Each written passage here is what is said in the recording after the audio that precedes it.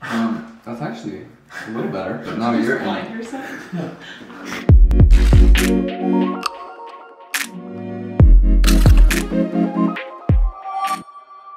Are you recording now? Yeah. Okay, it's a Monday. It's a Monday.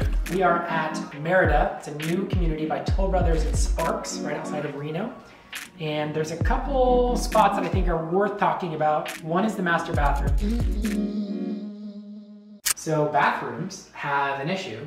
They're surrounded by mirrors, and most photographers have no idea how to get around that. And I think this is the mark of a great photographer or a great like if your photographer knows what they're doing, they don't get accidental great bathroom shots. Like a good bathroom shot is very well planned, it's orchestrated, you know exactly where you're putting your camera and how you're gonna get rid of it. So what we're gonna do is actually not hide the camera at all. And that's kind of the secret that isn't a secret.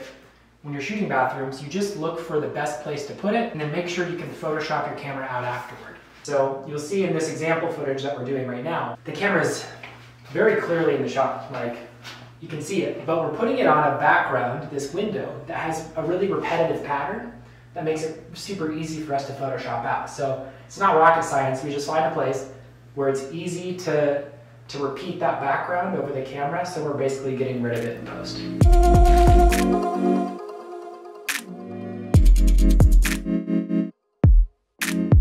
I see quite a bit from there. Yeah, most bathrooms aren't set up this way. Like usually it's just a hallway straight down.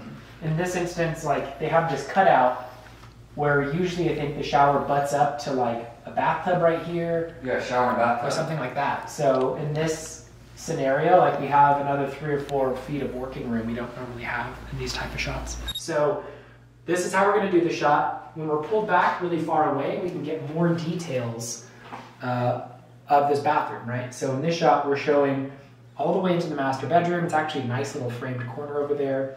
We have both vanities, this dual sink vanity, and then we can actually see the shower, a little bit of the foreground, but mostly the shower through the reflection of the mirror. So we're really using the mirror to our advantage here, and we're not avoiding it, we're making it part of the shot. So I'm gonna move into production now, and we'll get moving.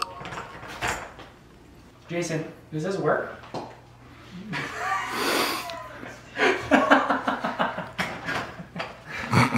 He's colorblind for the week. Cool. And then Jason, I'm gonna have you trigger stuff, and then Theron's just gonna watch you, I guess, in the camera ranger. Show the progression of how the shots go. Cool. So he's talking about this is too bright. I'm gonna back it down just a little bit. Is that better? Yeah, much better. I tilted it a little differently as well. Let's see. That was the first one. Oops, that was the second one. Yeah, that's gonna match better. So this is much cleaner here. Okay, cool. And then we gotta fire off the back area, which is this area, guys. So I'm gonna have everyone move over here. Can you try this out? 3, 2. Just make sure there's enough light back there. Can you brace them a little bit? What's up, man? Oh, I think I did. I'm in the reflection. Yeah, it's both great for PT. I'm not gonna. I don't think we can get the shot. We would need a flag to do it properly. Can someone? This is actually kind of a neat one. Like we don't have any like that. That's for sure. Oh, that looks weird.